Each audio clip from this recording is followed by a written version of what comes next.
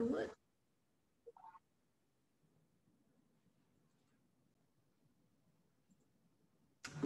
Thank you. I'll just mash that. Okay. Well, hi, it's a pleasure to be with you, and I'm going to give you an overview of a new guideline that's coming out. This one we say finally in August, because we've been at this for about 10 years as a group, and I'll give you a little more background on that as we go. And here's what the guideline will look like a little bit when it ultimately is published. It's been a multidisciplinary group of about 15 people working for a good long time. And again, we are going 8 to 60 days with this because there's a 0 to 7 day guideline already, and there's another UTI guideline that starts at age 61 days. So no disclosures relevant to this. The guideline is embargoed until it's published now in August. But I can give you some sneak previews of it and some general principles that will be behind it.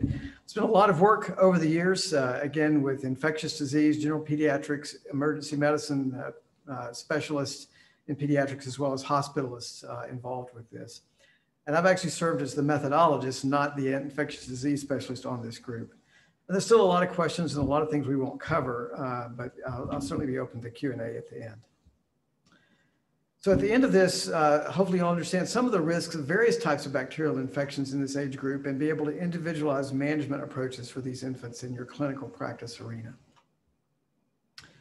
So one of the big questions with this, is it ever reasonable to send a well-appearing febrile neonate home? And neonate, we're basically talking first month of life. Some people will say 30 days, others will say 28 days is the upper limit of that. And some people say no, that they're all high risk by definition. Some will say yes in select circumstances, as long as the parents and the caregiver are reliable and truly informed of any risks, as well as access to care. And some may say yes, usually. So we've been working through this disagreement over the years, if you will. So one of the questions is, how are these babies being managed now? And these studies are a little bit old at this point, but this is the most recent data we have. There was a large study of children's hospitals, 36 at that point, published in 2014, where of all the febrile infant neonates who presented to one of these 36 EDs, 16% or 1 in 6 were ultimately sent home and not admitted. And this is contrary to a sense in many cases that you probably should admit them all, but we haven't been doing that. And if you look at an earlier study that was done in a number of primary care sites around the country, about 40% of febrile neonates, so if they showed up to their pediatrician's office with a history of fever or active fever, but they looked well, about 40% of them were actually managed at home, whereas 60% were either directly admitted or sent to the emergency department for evaluation. So again, a lot of variability in how we manage these infants. And if you look at this, ultimately the decision-making, so you have either fever, yes or no, and ill-appearing or well-appearing, if you will, yes or no. So if you're ill-appearing, yes, whether you have fever or not, you're going to do something. So if the baby looks sick, the fever doesn't really matter, although you're going to pay attention to it, but you're going to do something if the baby's in distress, is lethargic, something like that, even if the fever or temperature is normal. And by the way, you should worry more about hypothermia even than hyperthermia in these babies. So, and if the baby has no fever and looks well, one of the questions is, well, why are they there? So we're really talking about the well-appearing infant with fever. How much should you do? And again, this list to the right has all the different types of infections that might be in play. But many of these you can see some evidence of on exam, or there's some respiratory symptom going on if there's pneumonia, or you can hear crackles or wheezes in the chest. So the big issues really are bacteremia, urinary tract infection, and meningitis. So again, what is well appearing? And that's actually harder to define than you might think. You can also say, is not ill appearing the same thing? And so what is a runny nose in a 3-week-old who otherwise is feeding well and looks good? Is that well appearing or not ill appearing? Or is that ill appearing? And what if the baby has a little bit of wheezing, but's feeding just fine, has normal saturations on room air? Clinical bronchiolitis, very mild, 2 weeks of age. What do you do with that? No fever, or has a little bit of fever, but otherwise seems well. So these are the types of questions that we weigh in this in terms of what risks are we taking if we don't do anything? And then are there harms to what we might do if we do some things? And there's another bit of terminology it's called serious bacterial infection, and that's been a traditional measure. And that lumps urinary tract infection, bacteremia or sepsis, meningitis, and all these other things together. And the most common of all of these bacterial infections in febrile young infants who appear well is actually UTI. And it's probably more lower tract cystitis than pyelonephritis. But UTI is far more common than bacteremia, which is more common than meningitis. Because of the relative ease of diagnosing the vast majority of cases of urinalysis, UTI with urinalysis, we really kind of prefer to look at the term invasive bacterial infection and certainly sort these things out a bit. And that invasive bacterial infection is mostly bacteremia and mostly meningitis.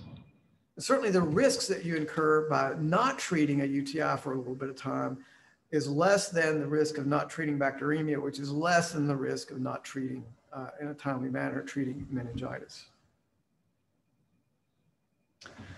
So what are these risks? Well, if you miss a urinary tract infection, you might have some possibility of renal scarring, but we don't really know if that's a lifelong issue for most of these babies. And for the most part, renal scarring, when it occurs, tends to occur in children with underlying anomalies of the genitourinary tract. And it's possible a urinary tract infection could seed the bloodstream if it's not treated, and then from the bloodstream you could get meningitis. If you've got a bacteremia, it could go on, a bacteremia meaning basically the baby doesn't look ill, but might have a fever, if I just use that term. But if you start to look sick with bacteria in your bloodstream, we call that sepsis. And so you could go on from bacteremia to sepsis, or you could go on from bacteremia to meningitis if we miss that. So these are risks we're taking. And certainly if there is meningitis and we don't treat it as fast as we can, there is risk of brain damage that's permanent. Now, sometimes treatment early isn't going to make a difference. There's going to be some brain damage anyway, but we know maybe about half of the children will get away without serious effects, but about half will have permanent injury. And you can see the relative risks of these infections in febrile, well-appearing infants. So again, UTI, much more common than bacteremia, which is much more common than meningitis. These are the risks without any lab data, just looking at them. Baby looks well, has fever.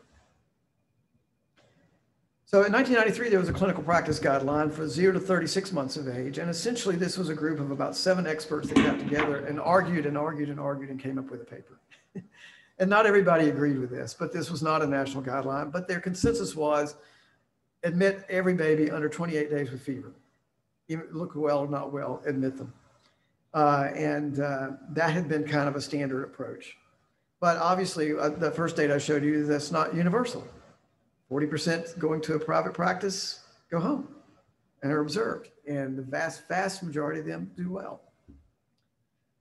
So the rest of the young infants, the second, third month of life, they generally managed as outpatients and did some basic lab work.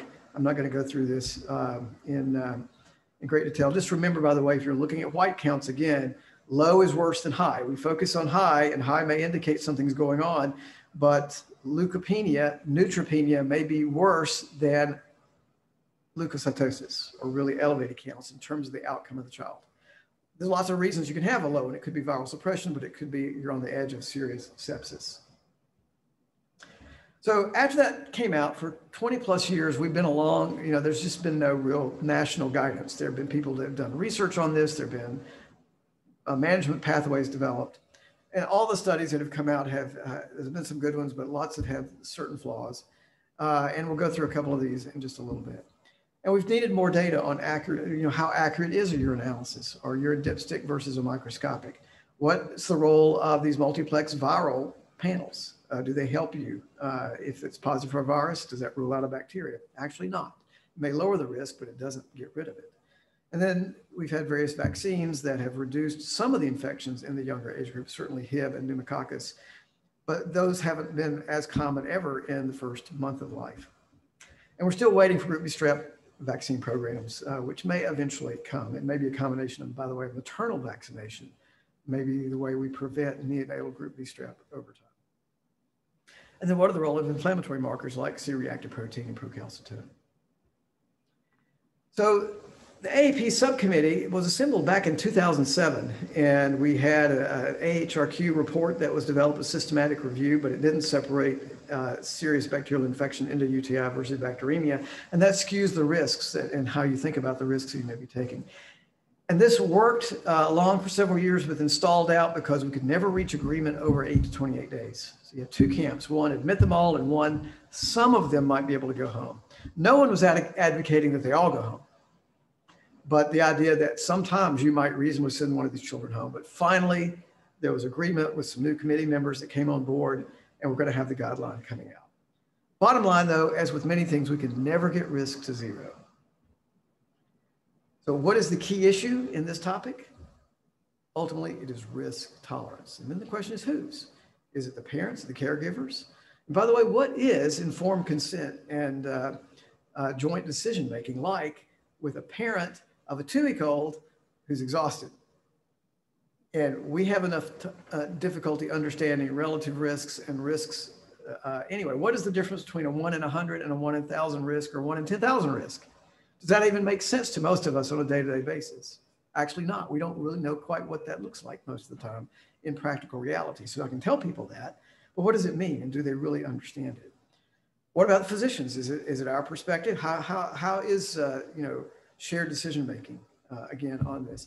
And then what about hospital systems, risk management? What about payers? Whose perspective matters here? They all do in some way, but these are just the, and who's risk tolerance? And the answer is everyone's. It doesn't matter where you show up first for care, into an office or an emergency department setting. And if the provider you see knows you well, or from one of your older children or not, how can do you have a relationship with them? So these are many factors that go into this. And then there's a question I would call, you may be familiar with the term number needed to treat, and a variation of that is the number needed to tap, or how many LPs do you have to do on these babies and kids who don't have meningitis to find the one that does?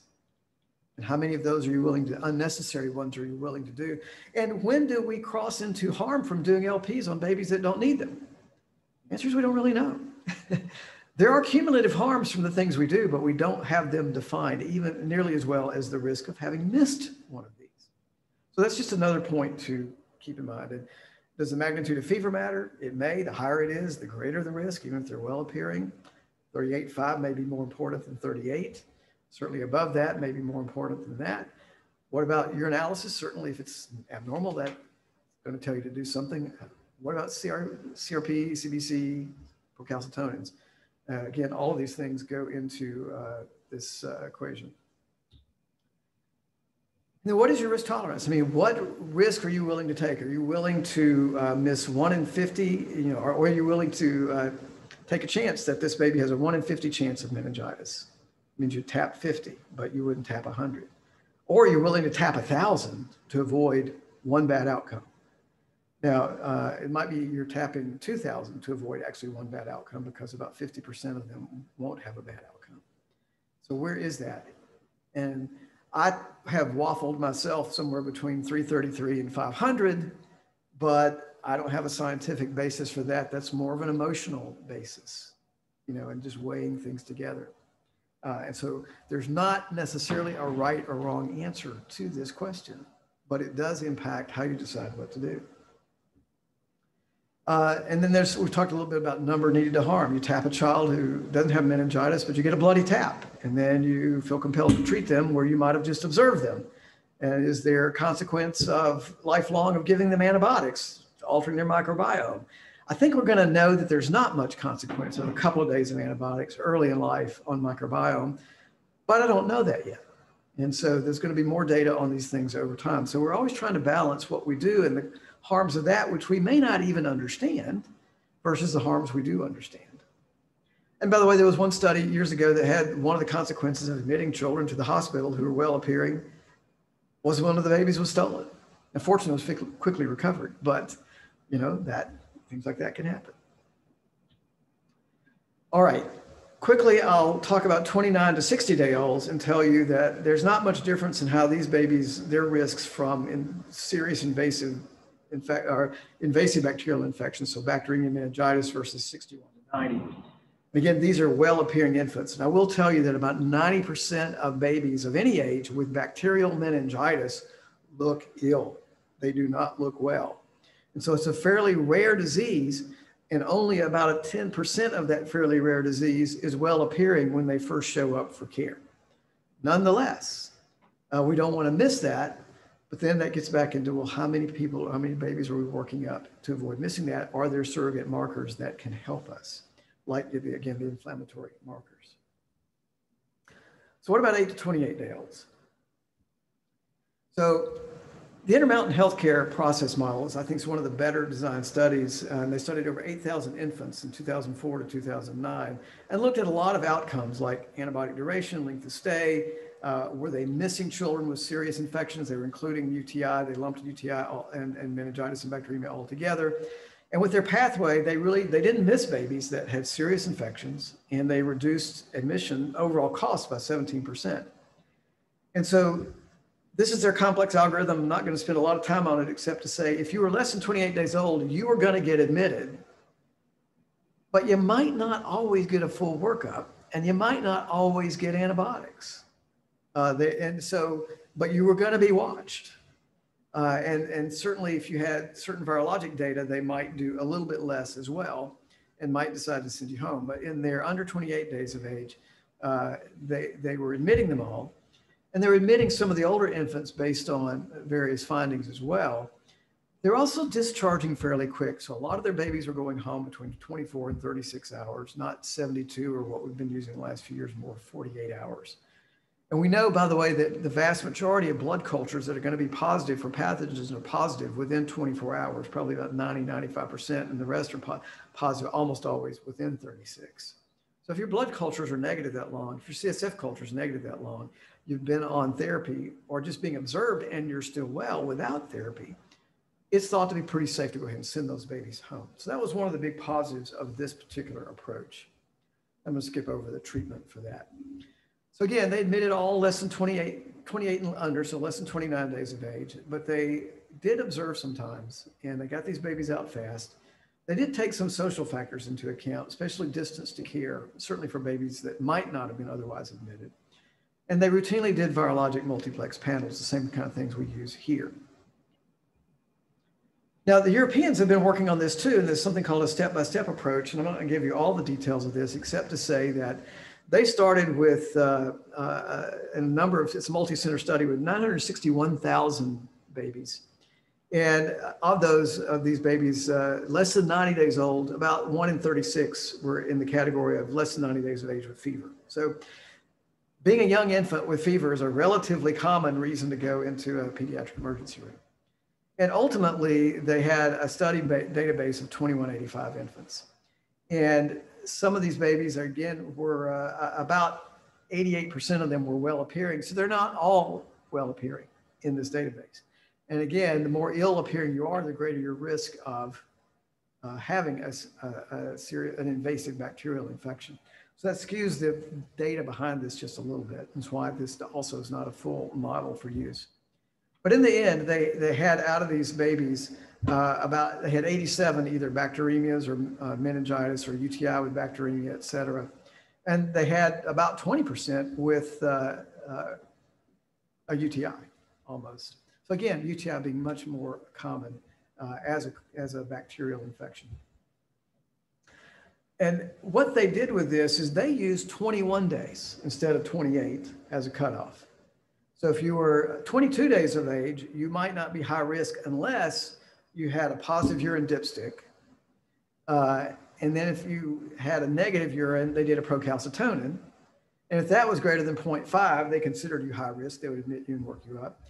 But if that was normal, then they'd do a C-reactive protein and white blood count, a CBC, and look at the white count. And so if you got all the way through that with none of these risk factors, they called you low risk, but if you look at that, they had still a 0.7% risk of either bacteremia. I think they were all bacteremias in this case and not meningitis. And if you think about that, and the confidence interval was 0.2% to 1.2%, and 0.7% is 1 in 143. So in this case, you would be evaluating 143 infants to find one. That's not too bad. It's certainly within my acceptable range. I'd be willing to do that to avoid missing a bacteremia that might lead to meningitis. Now, this is, again, bacteremia. The risk of meningitis is less than this, but you're probably going to find that meningitis in the vast majority of times.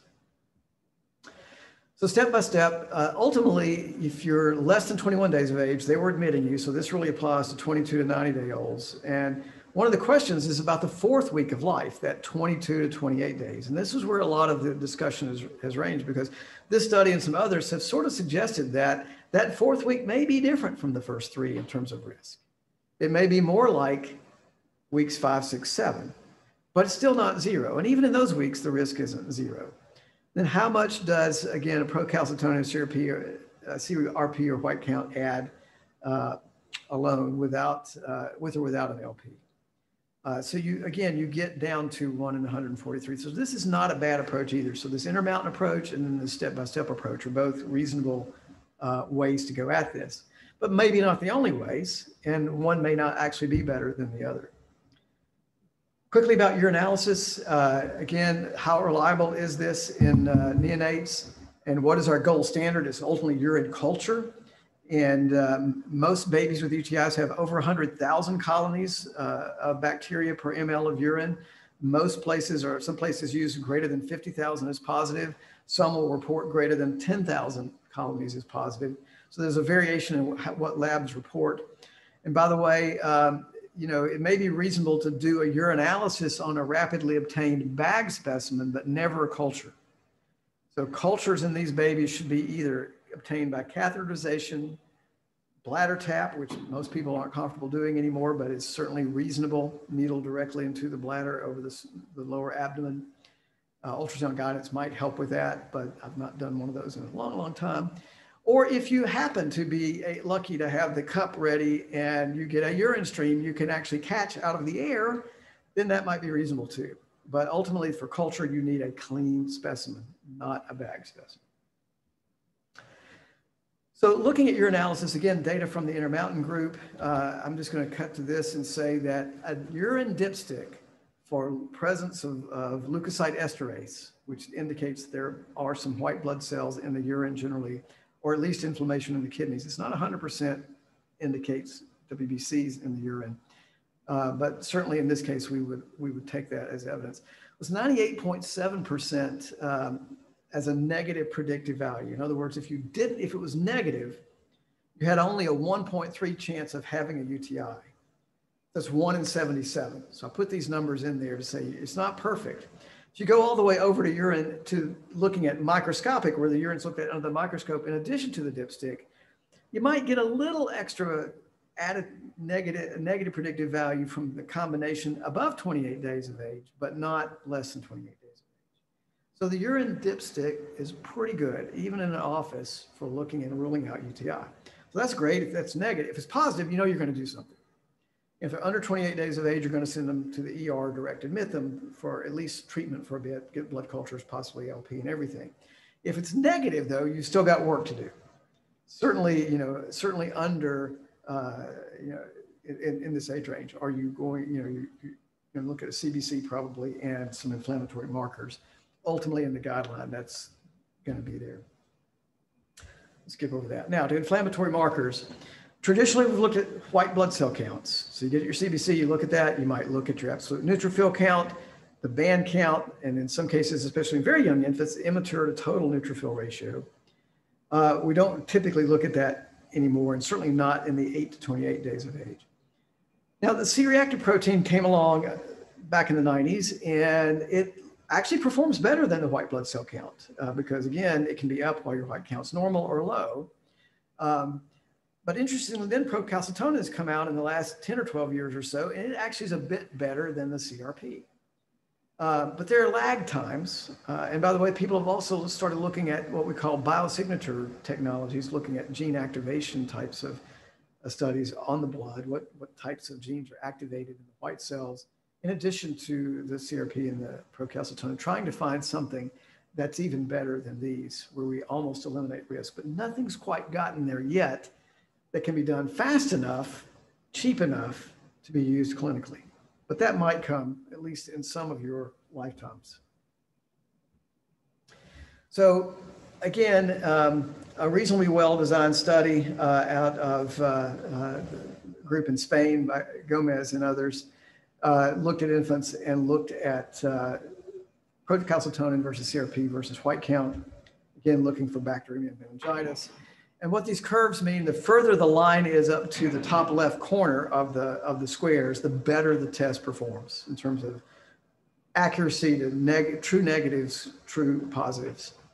And interestingly, with this, the procalcitonin had the best of the three parameters here: C-reactive protein, absolute neutrophil count, but all of them together, at least in infants over 21 days of age, all of them together were better, but not in infants under 21 days of age.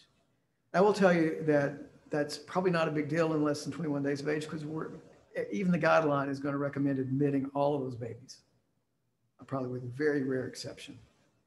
But these are the types of data we have. Other studies showing essentially the same thing, that the procalcitonin performs better on average than the CRP, certainly for bacteria in the bloodstream and meningitis. So again, we've talked about within this 8 to 28 days of age, which has been our traditional group, where many have said admit them all, although the European study suggested admit all down to 21 days of age, is the risk of invasive bacterial infection equivalent within all these weeks. So there's some data from really 40 years ago that neutrophil function in young babies, so term infants, it's not up to adult level capacity until about 3 weeks of life. So it's interesting when you think about that we see this 21-day sort of cutoff coming out of the data in Spain. Then there are other things to think about. You know, if you're well appearing and you had fever that started 12 hours ago, is that different from your well appearing and the fever just started 1 or 2 hours ago? So the longer it's been there and the less sick you look, maybe that's a good thing. Whereas if you just noticed it and you're still well appearing, are you still going to be well appearing in 3 hours? So factors like that may be important. And there are issues of high versus low grade bacteremia. So not all bacteremia are the same. Some might have 1 million bacteria in an ml of a cc of blood. And some might have 1. And we still call it bacteremia, but there's just not nearly as many of them. So keeping that in mind, you know, we don't know that unless we get a blood culture. And you only know that the more bacteria there are there, the faster the blood culture typically becomes positive, although that's not a perfect correlation. But the higher grade the bacteremia, the more likely you are to actually get bacteria from the blood into the spinal fluid and cause meningitis. Now, the one meta-analysis that was sort of done for this study, it's not as be published in the guideline, but not in a separate paper, was taking raw data from 4 different groups and looking at the rate of bacteremia by age. And the main thing, if you look at the combined column on the far right, is in 8 to 21 days of age, you had about a 4% risk of bacteremia. It's about 2.7 or so in 22 to 28 days of age, and a little bit lower once you get above 29 days of age. And when you put all these studies together, they had similar findings in each. So very consistent across the 4. When you put the data together, you get really powerful confidence intervals that actually don't overlap. So we believe we can state that the risk of bacteremia is truly less in 22 to 28 days old than it is in under 21 days of age, but still a bit more than it is when you're older. All right, what do you do with this? Because that risk is not 0, it's just less, okay? It's still there. And by the way, just one quick thing on treatment. We haven't really changed this, and the guideline's not going to change that, from some places using AMP and GENT, some now using AMP and cefepime or ceftriaxone, because cefotaxime is not being made at this point, and we're not sure it ever will be again. And then there's still questions about covering for listeria. We see that far less than we used to. So ampicillin will cover that. The third generation cephalosporins, and cefepime will not. But if you're on ampicillin, you should be good about that. And some people have debated, should we use, again, something like ceftriaxone alone without ampicillin. But right now, we're going to be using 2 drugs, I think, for the foreseeable future. But just know that there are lots of questions, people asking these questions. So if you're building your own guideline, what would you do with all this information? So again, if you're not well, you're going to do something, right? You're going to admit the child, you're going to probably treat them, you're going to do some testing, hopefully get some cultures before antibiotics, but you're going to treat them and watch them carefully. But if they are well, a lot of them just have viral infections. So I go back to those numbers of UTIs and meningitis and bacteremia altogether. Of all the babies that have fever, less than 15% of them, less than 1 in 6, actually have a bacterial infection. So 5 out of 6 don't. But, and we've worked to stratify that. So you're saying, well, I can eliminate some of that. I can get more data with a urine. I can catch almost all of the UTIs, but maybe not all of them with a dipstick. And then I can get a CBC maybe, and I'm probably still going to get a CBC and get a procalcitonin and maybe a CRP, or at least one of them. And that's going to help me stratify a little bit further if all that's negative. And then there's a big debate over, do you do viral testing? Because we do know that if you're RSV positive, your risk of an invasive bacterial infection is less. If you're influenza positive, it's less than if you don't have a viral infection, but it's still not zero. It might be 50% less, but is that enough to change what you do? Probably not. So, do we really need to know that there's a virus or not in our decision making? And many people answer that as no right now, although there's some times where it might have value. But that's still, again, up for discussion. So quick sneak preview. So again, as I mentioned earlier, get a urine. What the guideline is going to say, infants 8 to 21 days of age, you're going to admit them, get a urine, get a blood culture. You can get inflammatory markers, but if you're already going to admit the baby, it's not going to help you with that decision. That's already a decision. But you can still get them if you want to, and look at the CSF in these babies. So should get a CSF, but occasionally you might not. But the vast majority of the time, we're going to say still get an LP, blood culture urine LP in these babies and start treatment. There might be the occasional reason you could say if everything looked normal, maybe you still might not treat, but the general recommendations is still be aggressive under 21 days of age. The risk is enough to go ahead and do everything. 22 to 28 days of age, you're definitely going to get a urine. You might get the urinalysis by a bag specimen, but not the culture. You're going to get a blood culture, and probably ought to go ahead and get inflammatory markers because that may help influence what you do. Might determine if you admit them with treatment or without treatment, or if you decide to observe them closely without admitting them, or if you're going to possibly give them something like an IM or IV dose of ceftriaxone and send them home and have them follow up. So there's lots of options here. And one of the reasons these options are there is we don't actually know the right answers for sure. And so some concept of shared decision-making, risk tolerance at the individual level comes back to being in play. There is going to be an algorithm that's going to look like this. Here's part of it, and you can work your way through this and decide what to do. This is the 22 to 28-day-old, well appearing. Again, if they're sick, they don't look well, you're going to do something. The algorithm does not apply. You don't need one for that. And remember, everything we've looked at is in the context of minimizing risk of missing something where there might be a life-altering consequence of the infection. But very little that we've talked about talks about what are the risks of the things that we are doing. Okay, again, the vast majority of these babies don't have a bacterial infection. So far, I don't know that we have seen much indication of risk from this, but it's never really been studied in 30-year-olds who got admitted for rule-out sepsis when they were 3 weeks old versus those who had the same symptoms and didn't. Those databases, number one, don't exist. Nobody's ever done those studies. So we don't really know if there's a long-term harm or not.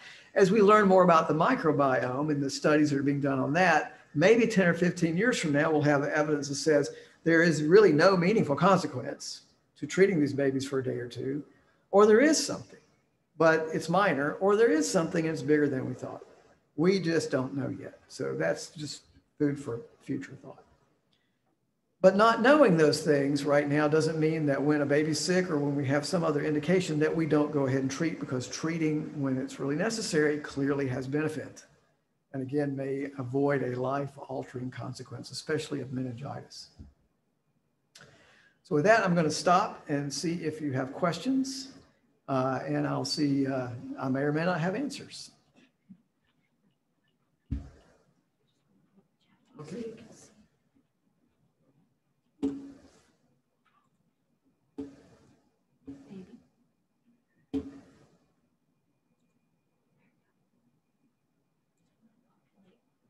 Okay. You're at the bottom. It's when there is one, just don't scroll up. Okay. All right, you can type in questions if you have them.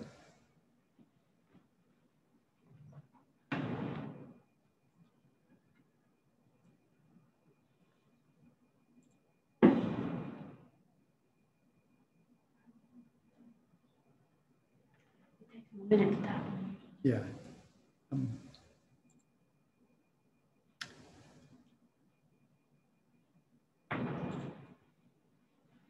Actually, come take a look and make sure I'm not missing something here, because somebody might have had something in. No, no one does. All right, good, you got it, okay. Well, I guess this is really clear then. You know exactly what to do in every circumstance with these babies. But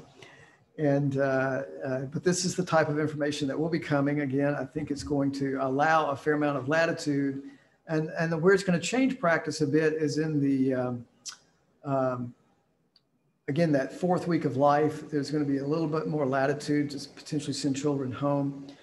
And the other thing, when we have a guideline of this type that comes out, we also have sections in it about future research. So when we've made a recommendation as a group, we've also said, you know, it would really be nice if somebody would do a study about this to help us refine this in the future. So these guidelines and the way they're put together become a roadmap for future research that may help this be revised, and we'll either know to be more aggressive in some area or that we can be more relaxed. And again, more testing capabilities that come out.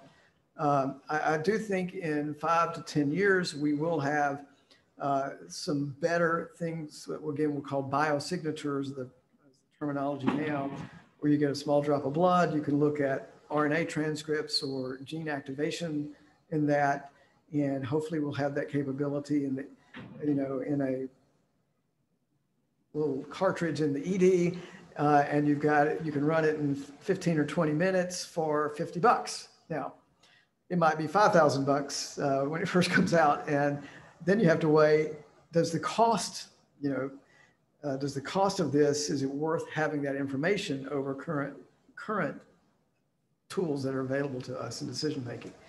And so we're going to need things that have really higher accuracy, validity than what we have now, that are fast and cheap to move us in a way that we can be even more precise in either doing something or doing nothing. And so, and that's the case in many areas of medicine. It's not just this, but this is one where we need more information like that. So if you are young in your careers and you're interested in the things that we sort of know and wish we knew better, when you look at a lot of these guidelines, you'll find sections like that, and that's worth looking at. It also helps you know how well do we really know what we're talking about. There's lots of questions or things that we have as dogmas that if you go back and look at it, there's very little data behind it. And so sometimes asking questions, do we really know, why is it that we believe this? Go back to the original data, sometimes you don't find a lot there. It was opinions of a few people 30 or 40 years ago that no one's gone back and done a study that can challenge. So just keep that in mind as you go. And with that, I hope you all have a great weekend, and thank you. Thank you so much.